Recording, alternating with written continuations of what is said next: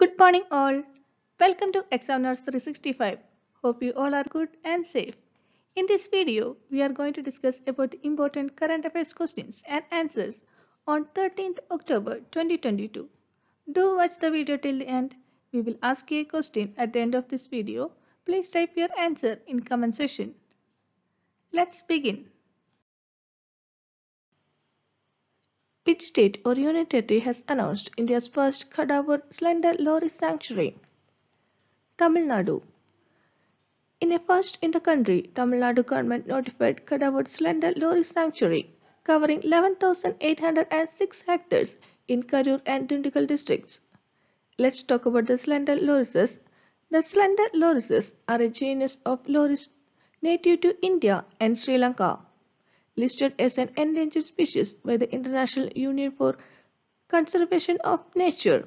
Slender loris has a wide range of ecological roles to play in the terrestrial ecosystem. Tamil Nadu government will also set up India's first dugong conservation reserve. Note on this point, highly important. Tamil Nadu will set up India's first dugong conservation reserve to protect marine species. Tamil Nadu government will also set up India's first Kadavud slender loris sanctuary. Let's talk about Tamil Nadu. Where is the capital of Tamil Nadu? Chennai. Who is the Chief Minister of Tamil Nadu? M.K. Stalin. Who is the Governor of Tamil Nadu? R.N. Ravi. Let's move to next question.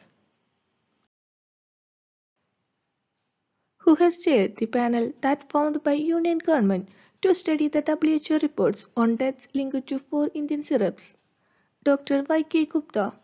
The government formed a 4-member panel to examine the adverse event reports from the WHO on the deaths of 66 children in the Gambia being linked potentially to the 4 Made in India cup syrups. The Gambia is a country in West Africa. The 4-member committee of technical experts is chaired by Dr. Y.K. Gupta, Vice Chairperson, Standing National Committee on Medicines. The other 3 members are Dr. Pragya D. Yadav, Dr. R. Dipal, and A.K. Pradhan. Let's talk about the WHO. The World Health Organization is a specialized agency of the United Nations responsible for international public health. It founded on 7th April 1948. Where is the headquarters of WHO? Geneva, Switzerland. Who is the Director General of WHO? Tedros Adhanom Ghebreyesus. Who is the Secretary General of UN? Antonio Guterres. Telemanas initiative is associated with which health service?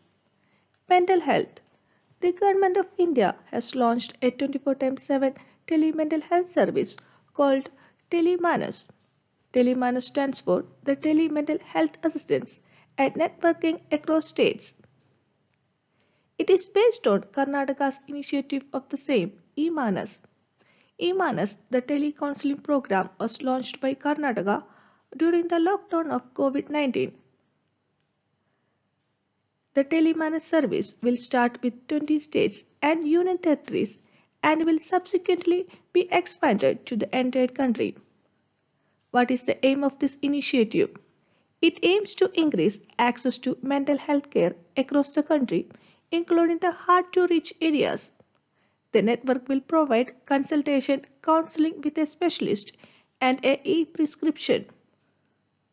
The Union government aims to open at least one Telemanas cell in each state or union territory. Note down these important points. Let's move to next question.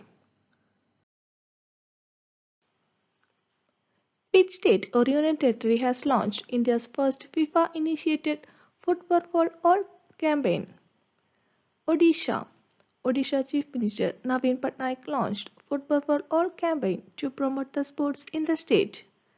The program in Odisha has been initiated by FIFA in partnership with Kalinga Institute of Industrial Technology and Kalinga Institute of Social Science. This is the first such program by the FIFA to promote football in India. Let's talk about FIFA.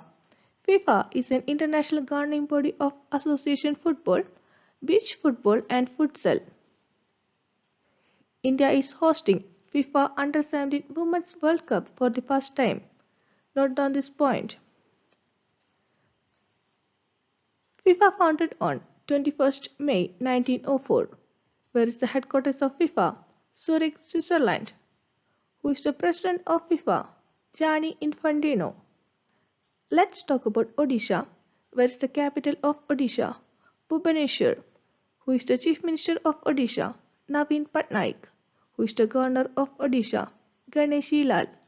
So which state or union territory has launched India's first FIFA-initiated Football for All campaign? Odisha.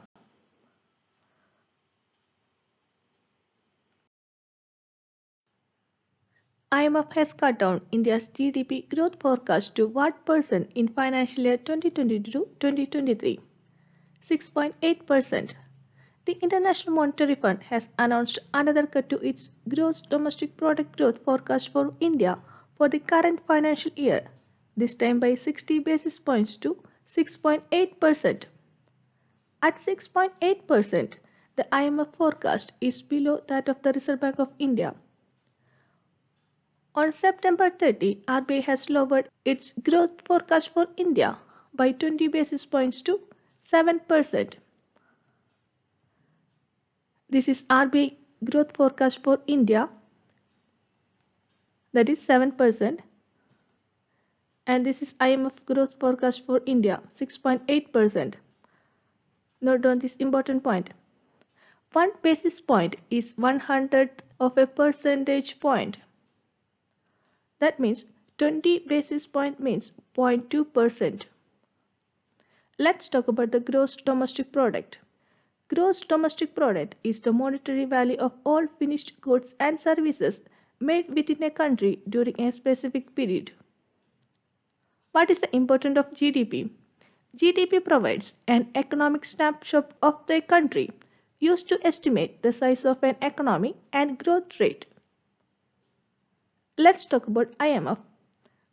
IMF is a major financial agency of the United Nations that promotes global economic growth and financial stability, encourages international trade, and reduces poverty. It formed on 27th December 1945. Where is the headquarters of IMF? Washington, D.C. Who is the managing director of IMF? Kristalina Georgieva. Who is the chief economist of IMF? Pierre-Olivier Gourinchas.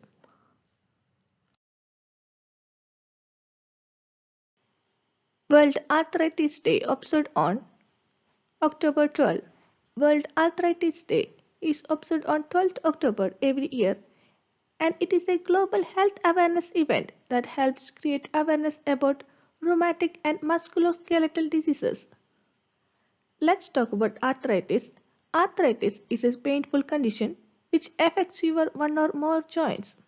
It leads to joint pain and stiffness, which hamper day-to-day activities of the patient. What is the theme of World Arthritis Day 2022? It is in your hand, take action.